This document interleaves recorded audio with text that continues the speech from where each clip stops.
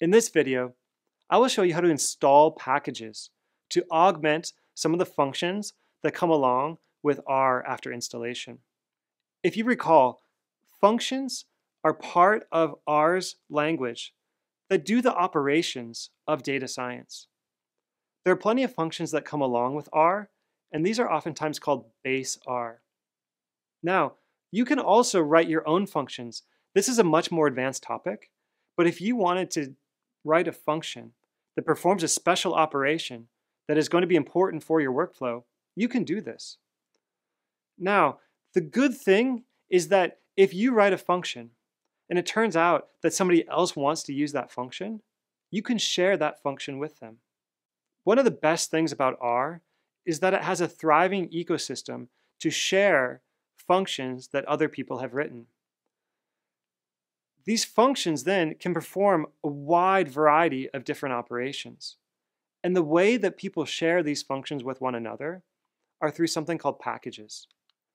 Packages are going to contain datasets, functions, documentation, and several other help pages that can be wrapped up and then allowed for other people to install them in their version of R.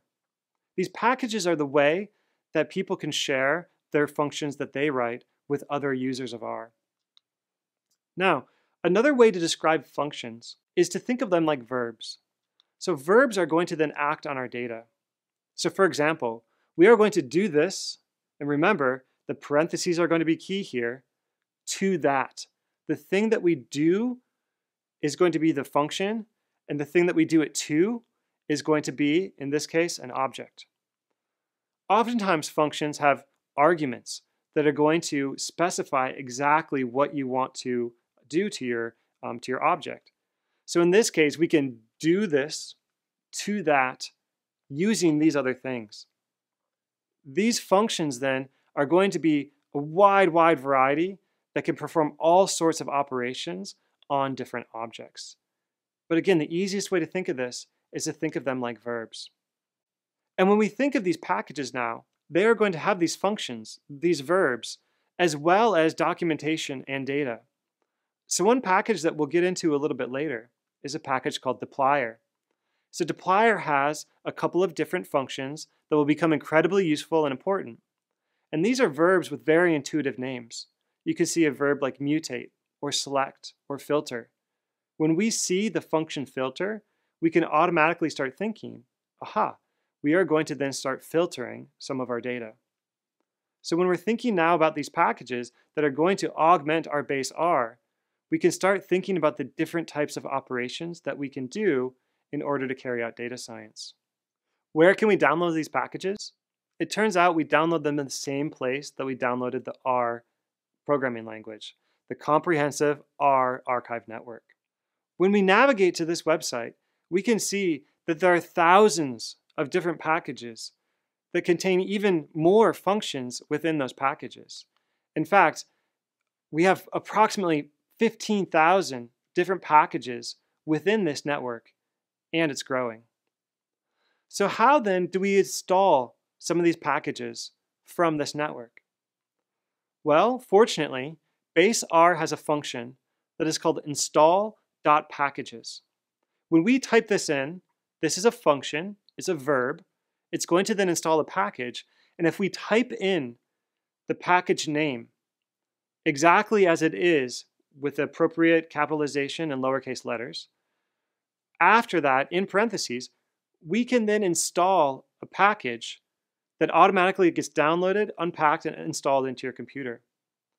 The important thing to remember is we do this one time per computer. The easiest way to think of this is similar to a mobile phone. Your mobile phone has several apps on it. When you want to add a new app to your mobile phone, what you need to do is you need to go to your app store or wherever you get your apps from, and you download that app one time. And when you download that app, it installs it onto your mobile phone. The same thing is true for accessing packages and installing them onto your computer to use with R. Now, if you change computers, you need to then reinstall those packages. Just like if you upgrade your phone, you're going to need to reinstall the apps that you want on your phone at that time. So you need to do this. You need to install your packages or you need to download your apps one time per computer. Now, in order to use that package, we need to launch that package or we need to load the library or load that package. We do this with a different function.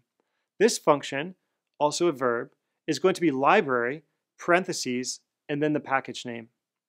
So when we are starting a new R session and we're loading up the environment that we want to do our data science within, we need to load the libraries that then are going to allow us to have access to those functions.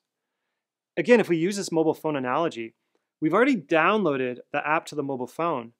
But if we want to use that app, if we want to, let's say, check the weather, we need to launch that weather app so that we have access to the data of the current weather. It's the same thing with loading a library. So we need to load that library so everything is active and running. Now, this is going to be an important distinction. Installing a package is going to be different than loading that package so that you can use it.